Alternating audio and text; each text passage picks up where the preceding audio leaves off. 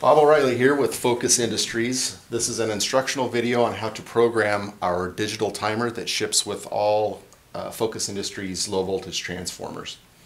First of all, when you first plug in the transformer, you'll see a blinking screen. That means it's ready to be programmed. You're ready to start. If you don't see this, or if you're trying to reset the timer, you can use a little paper clip and hit this little reset button in there, hold it down for 3 to 5 seconds, and then release it, and it'll go through a setup function. It'll come back to the flashing screen. If you're at the flashing screen, you're good. If you're still having difficulties setting it up, unplug the transformer and let it sit for like 20 seconds and then plug it back in. Sometimes these timers can act kind of like computers where you need to shut it down completely and turn the power off to get back to the flashing screen. Okay, so the first thing is to initialize the transformer. You hold down the clock button and the H+ button, and it'll take you to the 12 a.m. screen.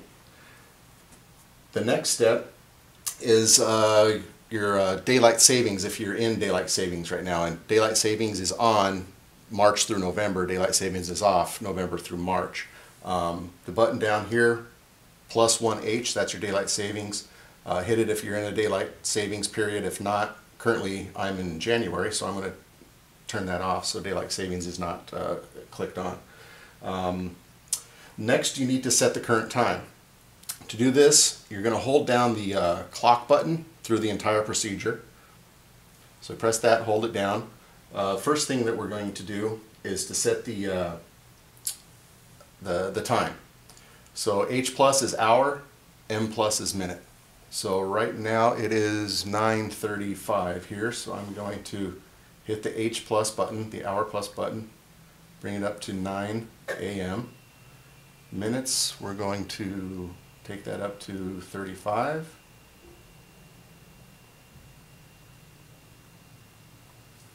(9:35 a.m.) Still keep holding on to this clock button. You see I'm still holding down.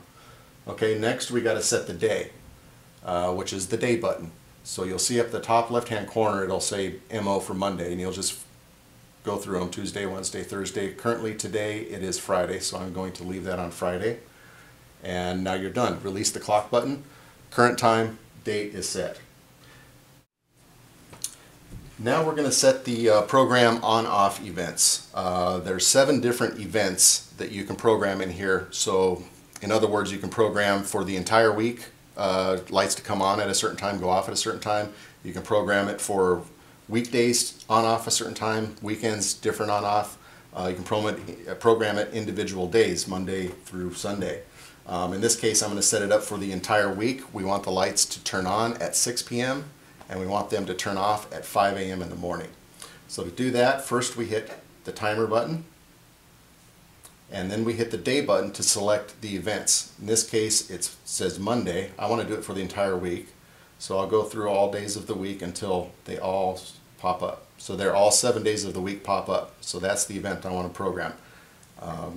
Next, we want to set the time on. And you'll see down at the bottom left-hand corner it should say 1 on. So this is the time that you want it to go on. We said 6 p.m. So I'm going to scroll through and set it at 6 p.m. Hit your timer to set that on time. You'll come to a blank screen and you'll see that it says 1 off. So this is event 1 off. Again, you're going to need to set the days of the week that you want. So hit the day button, go through until you see, in this case, we wanted it every day of the week. So set it up where it says Monday through Sunday across the screen, and then use your hour button to set the time off. We said we wanted them to turn off at 5, so I'll set that at 5 a.m.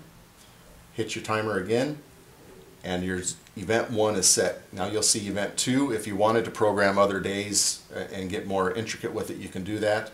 You'll see as you go through hitting the timer button that it goes all the way up to 7 different events. So I'll bring that back to event 1 just to double check. Event 1 on, I've got 6 p.m., that's correct. I'll hit the timer button again. Event 1 off is at 5 a.m., that's correct. So now I'm all done. Hit the clock button and it will reset to the current time, and you're basically finished. The only thing you would need to do is if it's nighttime, there's an override button here.